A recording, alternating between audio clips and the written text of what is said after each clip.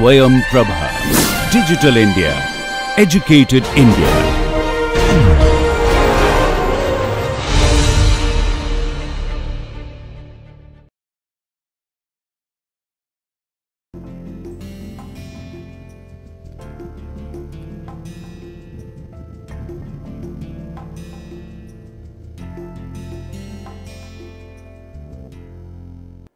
We are discussing developments in continuous casting, and I have said in the last lecture that in all modern continuous casters, tundish plays a very important role, and I have also said that there is a residence time available during transfer of molten steel from tundish to mold. So, let me introduce to you now two terminologies. One is the steady state casting. Steady state casting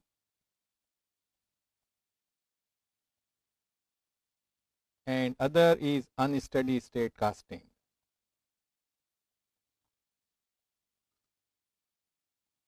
Unsteady state casting, because as we pour molten steel from ladle to tundish, it takes some time before the tundish attains the required height. Between that period, the casting proceeds, and that period is called unsteady state casting. That is, during the unsteady state casting, the molten steel bath height in the tundish changes. Now, once it attains a constant bath height, then the casting is said to be steady state casting. I also said last time that during steady state casting, there is a availability of residence time. And this availability of residence time has given a thought that why not tundish should be used as a reactor to contribute cleanliness to the steel. As a result of this, several modifications in the tundish design and tundish practice have taken place. Now, if I just show, for example, this is the tundish. Let me take a single strain continuous casting tundish, and in the single strain, the molten steel enters from one end and leaves the other end. Now, this goes to the mold, and this is the entry of molten stream, and this is the molten metal bath height.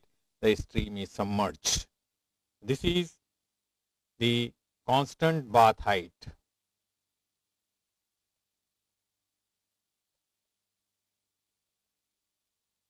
Now, I have said that in order to use the tundish other than its transfer function, that is, for example, removal of inclusions, mixing, distribution, it is required to modify the flow pattern in the tundish. What I mean by the flow pattern is that as the steel enters from the ladle, that is somewhere here, steel is entering and it is exiting somewhere here.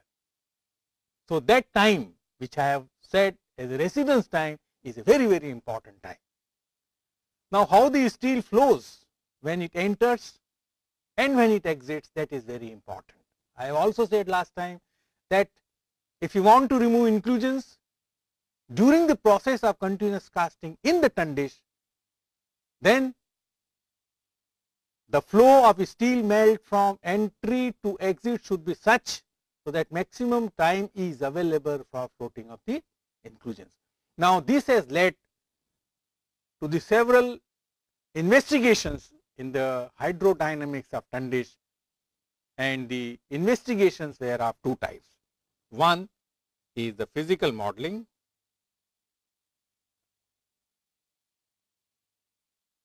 one is the physical modeling and another is the mathematical modeling. Now, whole idea of these investigations were to understand what type of flow in fact is created by the submerged ladle stream, because the force that is responsible for creation of flow in the tundish is the kinetic energy of the turbulent stream. In the physical model, what has been done? A perspex glass tundish was constructed by observing the static and dynamic similarity with the operating tundishes, and then a tracer was injected, and it was revealed that in fact when ladle stream enters into the tundish, then a fraction of that stream it directly enters into the nozzle. That means, if I can show that a fraction of the stream which is entering, it directly enters into the tundish, whereas rest fraction, for example, it moves and mixes here, and then ultimately it leaves the tundish. What does it mean? When this fraction of the entering stream directly enters to the tundish, and suppose if it carries certain amount of inclusion, then that portion of the liquid which is straight entering into the tundish nozzle, it will be carried, or it will be carrying the inclusions, and as such these inclusions will be transported in the mold. So, this particular liquid stream, which is a fraction of the liquid stream which is directly entering into the tundish nozzle, that is called short circuiting.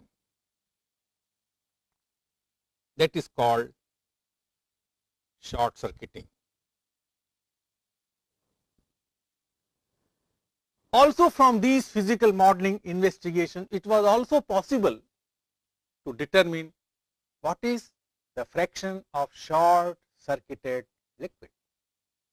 What is the fraction of the liquid which has a very low residence time? What is the fraction of liquid which has a very high residence time? A very high residence time meant what is the plug flow? Plug flow normally has a very high residence time.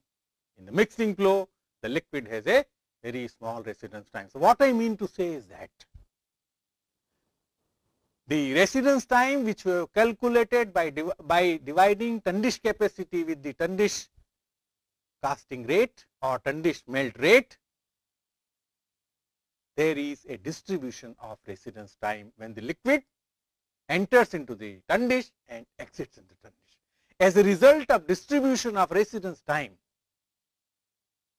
it is possible now that if we are aiming at to remove inclusions during the process of continuous casting in the tundish, then we must do something to maximize the residence time of liquid in the tundish, of course below the residence time that we have calculated. That means, we have to maximize the plug flow volume. Also, it was possible that the liquid which is directly entering into the tundish, something should be done so that the short circuiting liquid could be completely eliminated. And as a result of these investigations, the several flow control devices were adopted. So, these flow control devices, the objective of these flow control devices is very clear. First objective is to eliminate the short circuited liquid.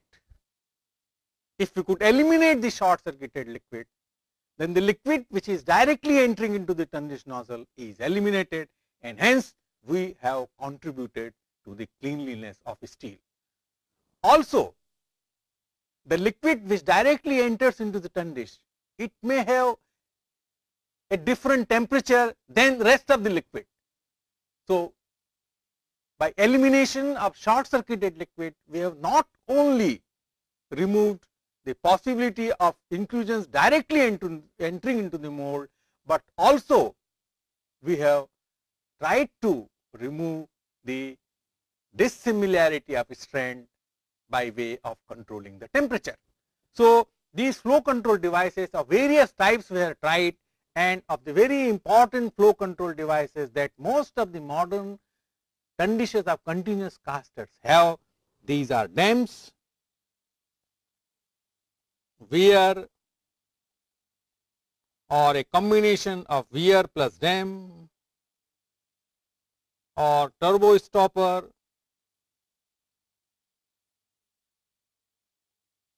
slotted dams, and so on. A ton dish with dam, it looks something like this. For example, if I take again a single strand caster ton dish, this is the steady state bath height. Here the stream is in the mold, and here the ladle stream enters.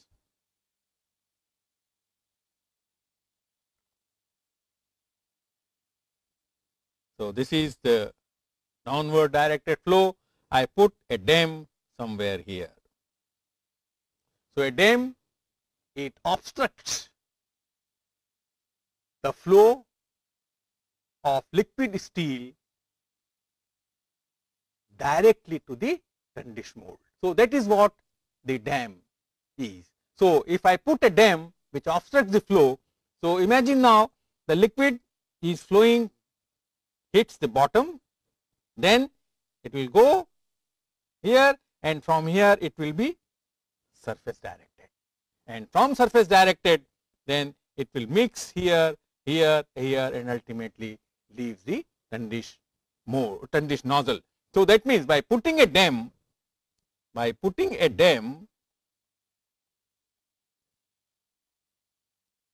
what we could arrive? First we could arrive a surface directed flow, a surface directed flow. What it does?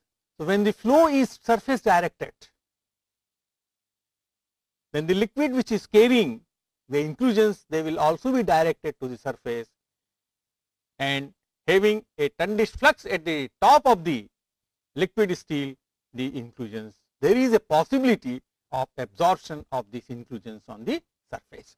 So, one is the surface directed flow, and second, it elimination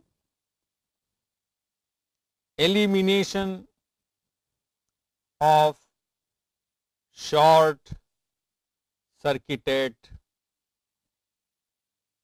liquid. These are the two major advantages that one gets from the installation of dam. Now, of course, the position of the dam, that is its location with reference to ton dish stream, number of dams, height of the dams, all these are important issues, and these issues were solved by having a physical modeling or mathematical modeling work, and the present ton dishes of continuous caster, they are installed with either dam or dam plus weir or slotted dams or turbo stopper. Now, another important thing that came as a result of this investigation is when the ladle stream enters into the ton dish, it contains large amount of turbulence. If you put a device directly below the ton dish stream, and then this device feeds the liquid steel into the rest of the ton dish, then also we could minimize the kinetic energy of the turbulence. So, what I wanted to say is that with the installation of these flow control devices, it became possible ton dish to be used as a source of removal of inclusions during the process of continuous casting of steel. Also, another important feature that came from the result of these investigations is some improvement in the period of unsteady state casting. Now, during unsteady state casting, what happens? during unsteady state casting, what happens? Now, this unsteady state is between the two periods. One in the initial period, well, that you can't do it, or you can either remove the cast product of the initial and then accept the rest. But towards the later stages, when the ladle has emptied, you have to bring the next ladle. In between that time, the continuous casting process does not stop. So, in between that time, in the unsteady state period, towards the changeover of the ladle, when the first ladle has emptied and second ladle has to be brought, in that period, Tundish is the only supplier of molten steel to the various molds of the continuous casting. Into that period, the height of the metal bath in the Tundish decreases. As a result of the physical modeling or mathematical modeling investigation, it became possible to find out a height below which the vortex formation occurs. Because when height of the molten steel bath in the Tundish decreases, a stage comes when there is a formation of the vortex and a flux which is kept on the top of the Tundish, it gets entrained into the mold, and that creates again the inclusion problem. So, because of this, a height is to be known below which the steel from the Tundish should not be taken into the mold. That is, into that height, the next ladle must come and supply molten steel to the Tundish. So, what I mean to say, the sequencing of ladle and the matching of the time with the vortex formation, that is also an important part for unsteady state casting period. As a result of the flow control devices, it became possible that the mixing of steel of the previous heat and now the steel which is coming from the fresh ladle, if it is not properly mixed, then some portion of the strand you have to reject it. So, by employing of these flow control devices, it has become possible to reduce the rejection which happens during the term which I use is called the sequence casting. So, the number of sequences they also were increased because of these flow control devices. So, in conclusion, what I want to say is that the Tundish of the modern continuous casters is rather installed with dams, weir and dams and so on, and Tundish played a very important role in the modern continuous casting machine. Now, Tundish fluxes is also very important. Tundish fluxes. There are several functions of the Tundish flux. First, it provides thermal insulation. First, it provides thermal insulation. It also protects steel against reoxidation. Protection of steel against reoxidation.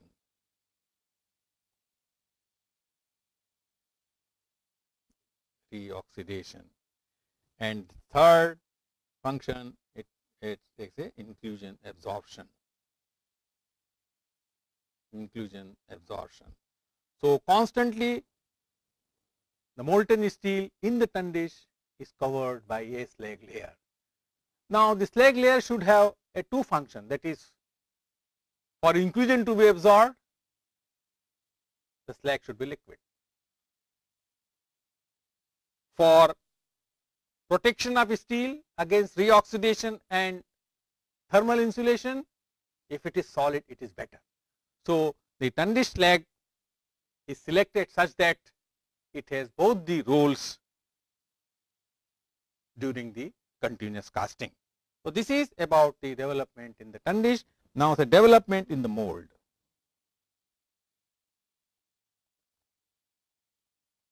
development in the mold.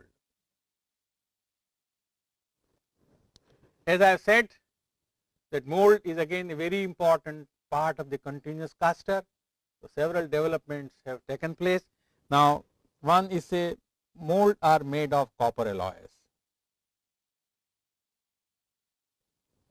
Small amounts of alloying elements are added in order to increase the strength, because strength is also important. Second, mold tapering is also commonly done.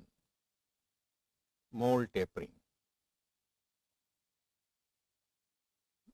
Tapering of the mold is also important for easy withdrawal of the partially solidified strain from the mold. Also, this tapering is done to reduce the air gap formation. Now, typically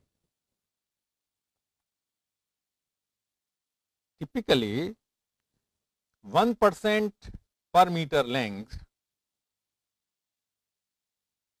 1% per meter length is given as a taper.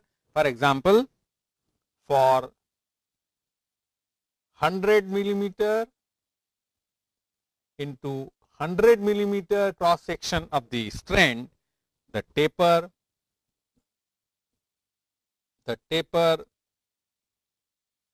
is around 1 millimeter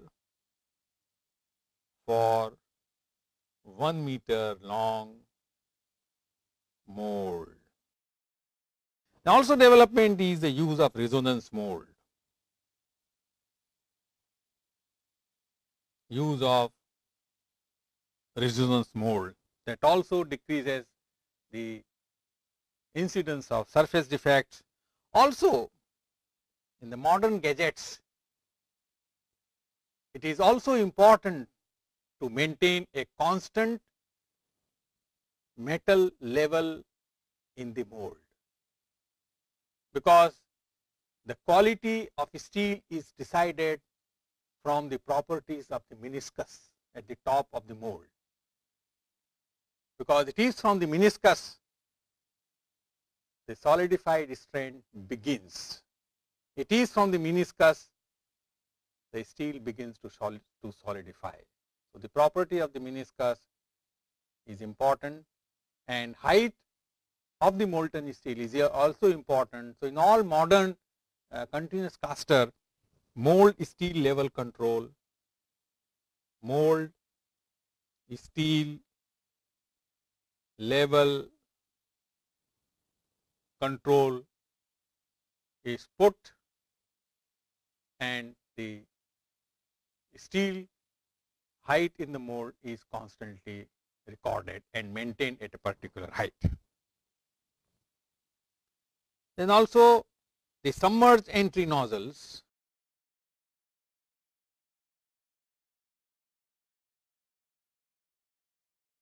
that is, these nozzles, they enter into the mold. In fact, in all blooms, slabs and billet, submerged entry nozzle for carrying the tundish stream into the mold, it is being practiced. Now, another important development is electromagnetic stirring. Electromagnetic stirring. Now, as the term stirring suggests, anything if you stir, rather any liquid which contains impurities, and on solidification, if the impurities have tendency to segregate, if you stir, naturally the advantages would be there. So, one can obviously think of the advantages. First advantage, to decrease the center line macro segregation, center line macro segregation, to improve surface quality, improve surface quality. And also, since you are stirring, so the chances of flotation of inclusions, they also increase. So that way, to improve steel cleanliness, now that inclusions can also float. Now, how does electromagnetic stirring does? What does, in short, I write electromagnetic stirring, it do, that is, it rather modify the flow pattern of liquid strand of liquid metal in the solidified strand. Now, two types of electromagnetic stirrer are used. One is the axial type, another is a rotational, that is horizontal type. Now, you know, electromagnetic stirring can be done wherever liquid is available. If there is no liquid, you cannot do any electromagnetic stirring, because stirring is provided in the liquid. So, if you analyze the continuous casting process, you see the liquid is available from top of the mold to the last point of the solid of the secondary cooling zone. So, everywhere, wherever there is a liquid, it is possible to have electromagnetic stirring. That means, the electromagnetic stirring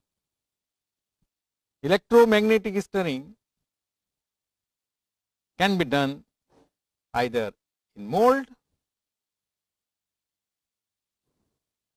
or below mold,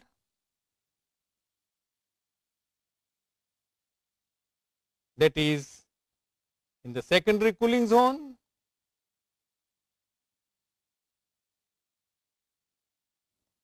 or at the bottom of the liquid pool, or at the bottom of the liquid pool in the secondary cooling zone. Now, if I want to show here, for example, if I draw very schematically, say this is the mold, here there is a partially solidified strand,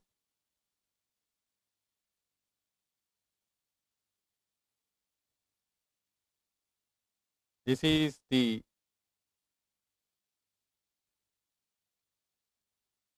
ball shaped mushy zone. So, here all liquid, what I wanted to show, here is all liquid, this is the mold, this is the solid, this is the solid shell which is growing in its thickness as we move downward the mold, and this is here all solid. So, where we can provide the electromagnetic stirring? We can provide one over here. You know, electromagnetic stirring is a non-contact type of stirring method. That means, you have to install a electromagnetic stirrer somewhere outside, and from here magnetic field will be created in the liquid, and that causes stirring. So, it is a non-contact type of stirring mechanism. So, one can install electromagnetic stirrer here. So, this let us say mold EMS. One can install from where, say here is the start of the secondary cooling, this is the secondary cooling,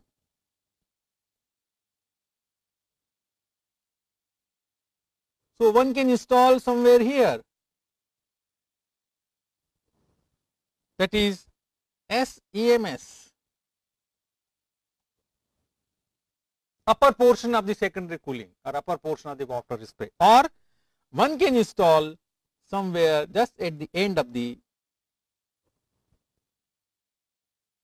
liquid. So, this is if we call FEMS. Now, you have to think also how you are going to install, because when the liquid steel enters into the mold, there is also a liquid flux is here. Mold is water cooled. So all types of gadgets are there. There is a gadget of water cooling, there is a gadget of mold steel level control, there is a gadget of constant supply of the flux, and into that environment an electromagnetic stirrer has to be installed. Now also the shell of the thickness is growing as we come down from top of the mold to the secondary cooling zone. The thickness of the solidified strain is also increasing. So one has to optimize these locations in order to see or in order to derive the maximum benefits of electromagnetic stirring. Now say some of the combinations of EMS in some plant, the combination of electromagnetic stirring is done.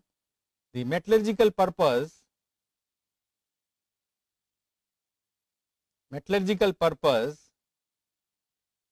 and application to product. Application to product. So what has been done here? Electromagnetic stirrer is provided M only, that is in the mold. Then the metallurgical purpose, for example, was decreasing of inclusions that could be obtained, decreasing of inclusions, decreasing of blowholes, decreasing of blowholes,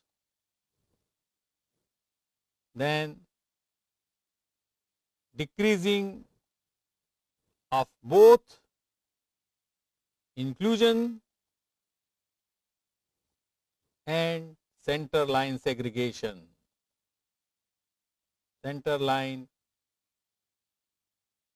segregation. They have also done, they put two stirrer, one mold and secondary cooling, or mold plus towards the end of secondary cooling zone.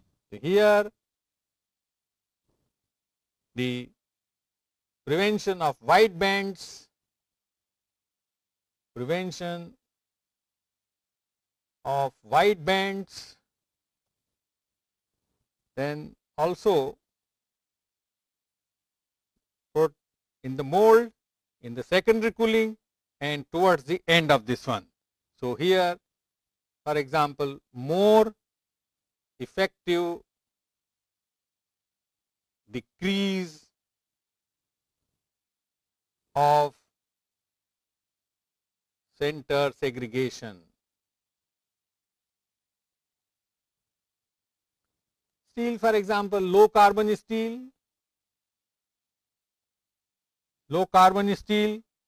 including low alloy steel also. Then high carbon steel, including low alloy and spring steel, and special high quality steel, special high quality carbon steel. What I have listed here, these are the location of the stirrer, these are the metallurgical purposes for which electromagnetic stirring is done, and these are the applications. Now say for M only one can have, say for M only you can decreasing of inclusions, then decreasing of blowholes were also obtained, and then decreasing of both center line and inclusion is also obtained.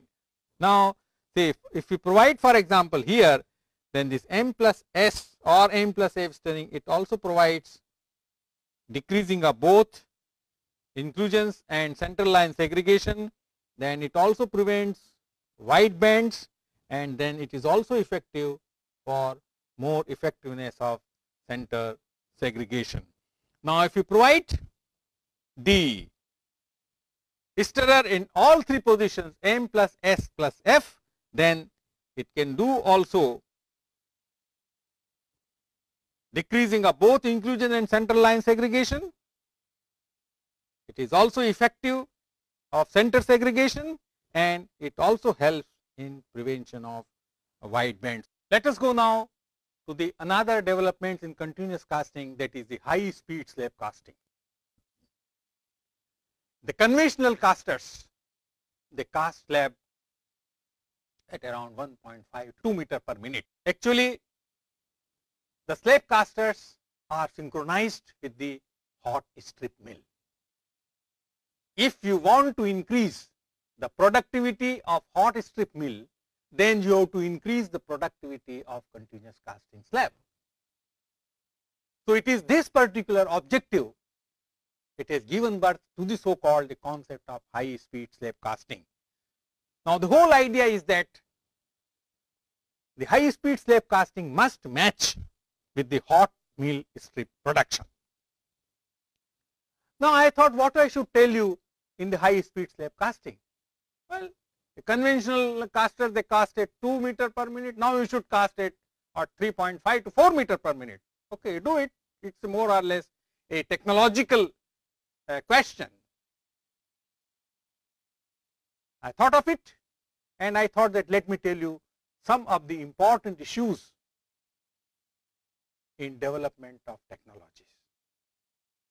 It is simple to say that now you increase the speed of the caster to from 2 to 3 or 4 meter per minute, but then how to realize technologically this increase in slab casting speed, because there are so many things you have to think and so many things you have to do it. So, I thought let me take it, say let us consider a conventional slab caster. Let us consider a conventional slab caster which is casting at 2 meter per minute.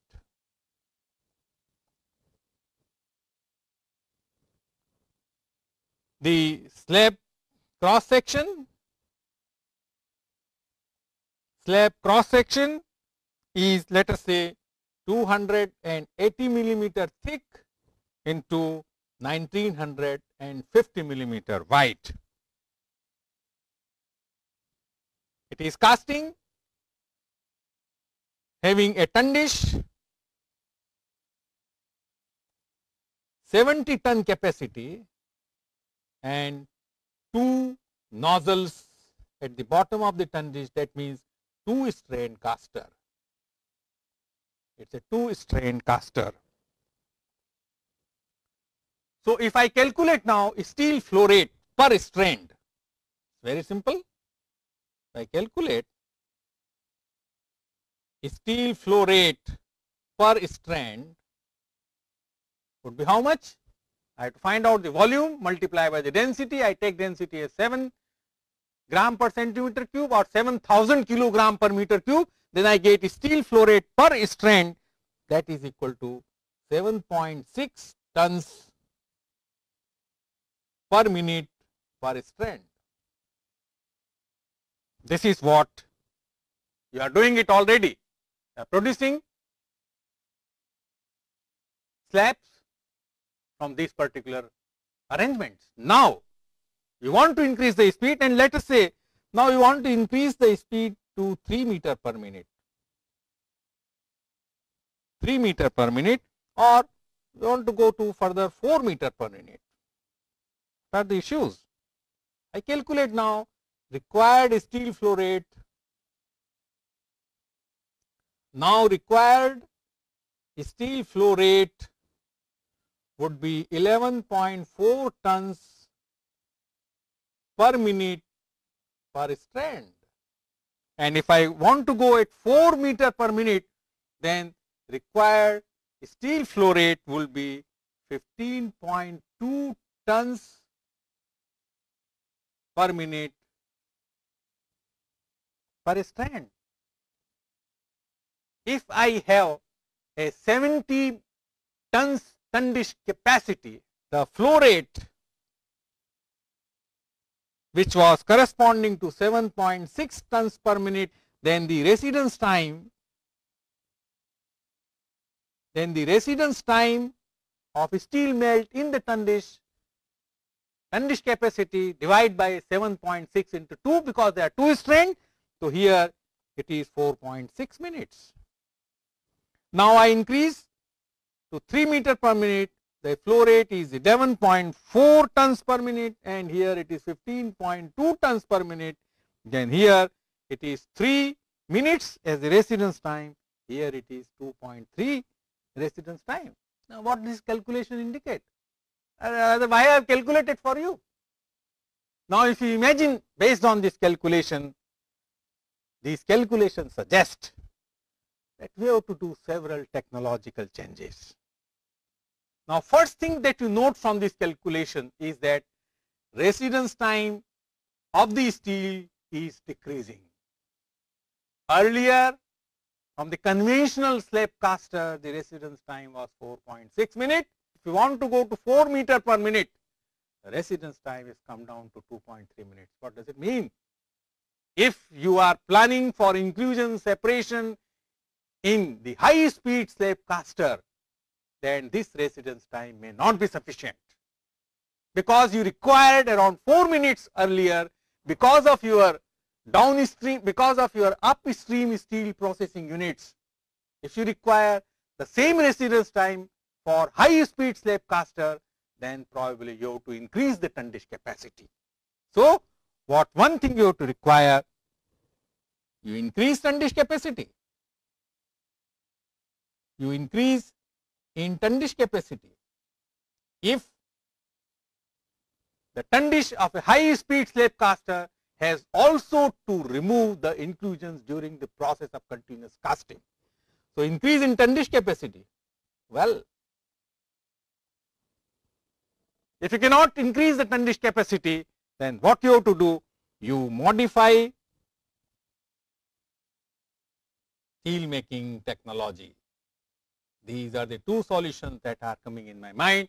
Maybe still another solution you can think of and see what can be done. Another thing that you are seeing, steel flow rate is increasing. You see now the steel flow rate for 3 meter per minute has increased to 11.4 ton per minute to 15.2 per minute, where it is increasing at the ton dish exit. So, the steel melt flow rate is also increasing in the mold. So, what is the problem? Problem is, in the same length of the mold and for the same cooling rate, more amount of steel is available in the mold. So, it has to be solidified so that a partially solidified strain is withdrawn from the bottom of the mold. Now, the quantity of steel has become more. How the same amount of cooling and same technological gadgets which has been provided on the mold in the conventional slab caster can meet that requirement? That has to be thought. What can be done? The first thing is to be done to increase the mold cooling. So, the solution is that intense mold cooling is required. Intense mold cooling is required. Also, since steel melt flow rate has increased, in the conventional slab casters you have some diameter of the nozzle. If you use the same diameter of the nozzle, then velocity of the steel melt entering the mold will increase. So, you have more turbulence in the mold. So, you have to redesign the submerged entry nozzle. That means redesign submerged entry nozzle. This thing only because length of the mold you are not going to increase, it will remain between 0.9 to 1 meter of the mold. So, these are the say two issues, for example, in case of mold. Now, you are still doing something more in the mold. You imagine, think you are constantly supplying mold powder at the top of the melt. So, increasing amount of metal in the mold, you have to redesign probably the powder injection rate or mold flux injection rate. Also, the flux now should melt at a faster rate, because you are withdrawing the partially solidified strain at a faster rate. So, it should also melt at that particular rate. So, accordingly, you have to redesign the fluxes so that they can melt at the rate at which the partially solidified strain is withdrawn from the mold. A mismatch between the two will cause or may cause the air gap formation or increased amount of friction between the mold and the partially solidified strand. So, these are the issues. Now, okay, solve these particular issues. Think another, because of the increase in speed, the secondary cooling zone which starts from the bottom of the mold to the cutter, it is also to be redesigned. That is redesigning of the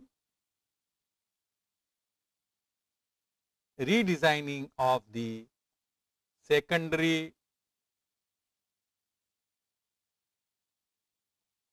cooling zone. Why redesigning? Now the partially solidified strand is coming at a faster speed. Earlier it was 1.5 or 2 meter, now it is probably 4 meter per minute, and the industry is thinking to go for 5 meter or 6 meter per minute because they want to increase the capacity of the hot strip mill. So, my dear young friends, probably you have to design or you have to redesign the secondary cooling, because at the end of the cutter, the solidified strand should have a temperature of 800 to 850 degrees Celsius. One, and second, the steel must be solidified just before the cutter. So, a redesign of the secondary cooling zone is equally important. What does it mean by redesigning? Maybe you have to see the size of the spray, you have to see size of the nozzle, maybe you have to see the water flow rate, water pressure, the location of the nozzles. I mean, these are all the several small but important issues that are to be addressed while employing high speed slab caster. That means there are two things over here. If you want to buy a new high speed slab caster, there is no problem, because it will come with all these requirements. But if you want to modify the conventional slab caster into the high speed slab caster, then all these issues are becoming important, because the important point is that at no point of time or at no point of technological changes in the existing conventional slab casters, your production should stop. If the production stops, then it is not good. So, in these bottlenecks, one has to think these are all the technological changes. So, this is about the high speed slab caster. So, another development is thin slab casting.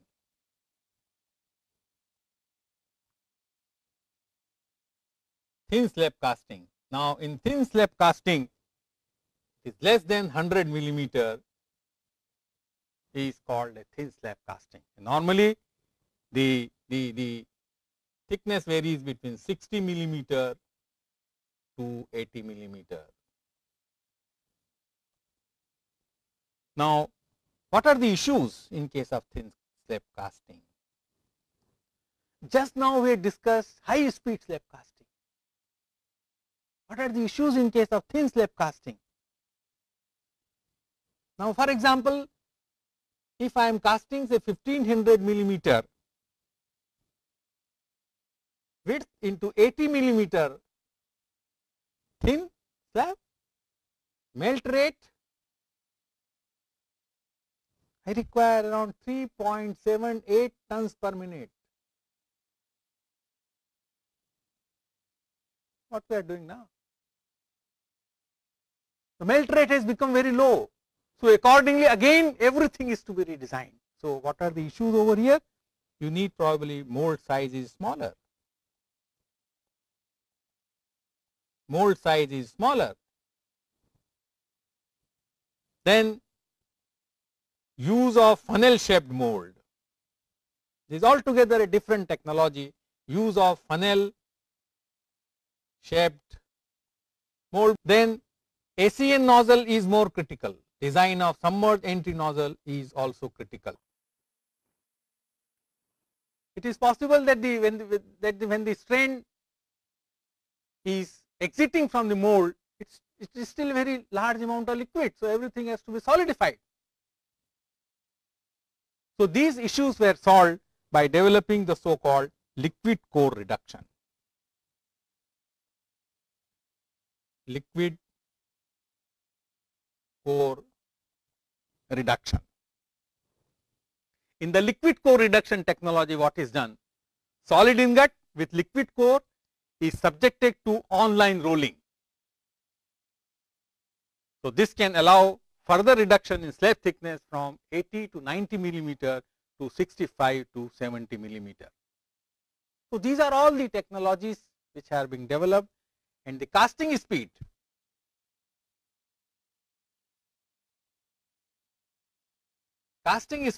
varies from 4.5 meter per minute to as high as 5.5 meter per minute.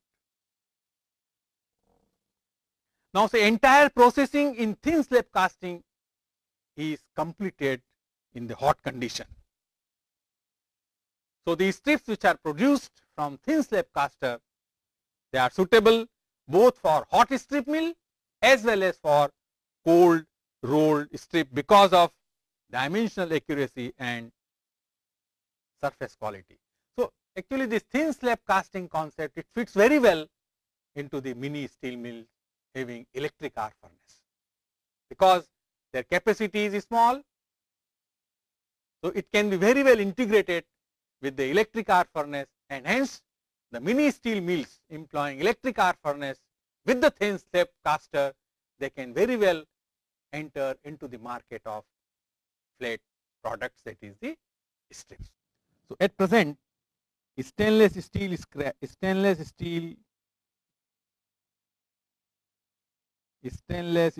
strips are cast successfully.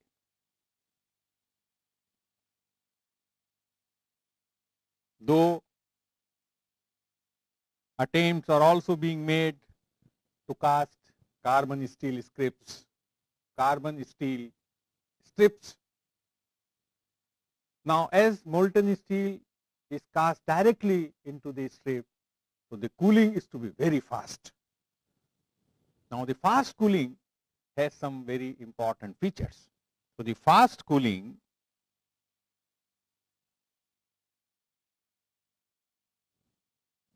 may result in small equiax grains,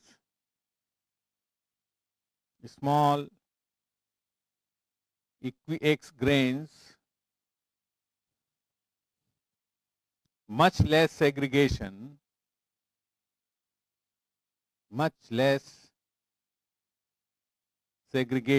The strip casting can be very easily visualized. For example, we have one water cooled roll,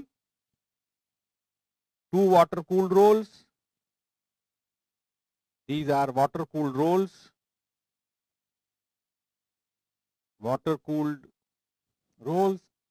The top we have a tun dish, contains molten metal, and here the metal is feeding, and here are getting a sort of a strip.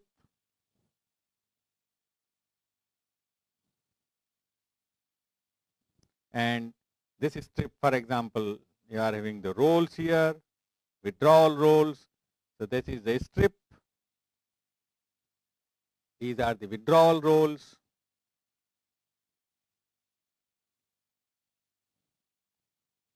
This strip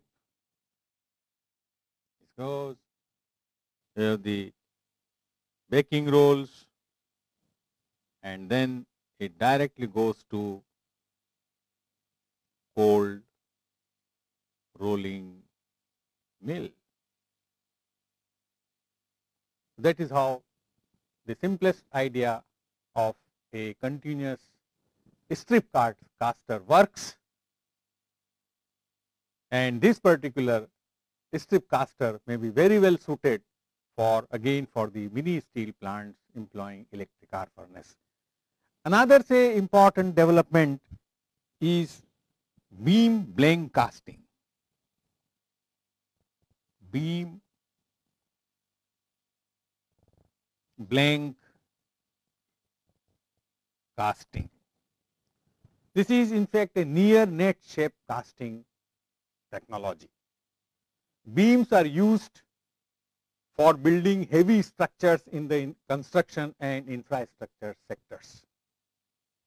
Conventional methods, they require hot rolling of slabs, including intermediate hot rolling. That means we start from the bloom or billet, extensive rolling is required, and then we get a beam blank.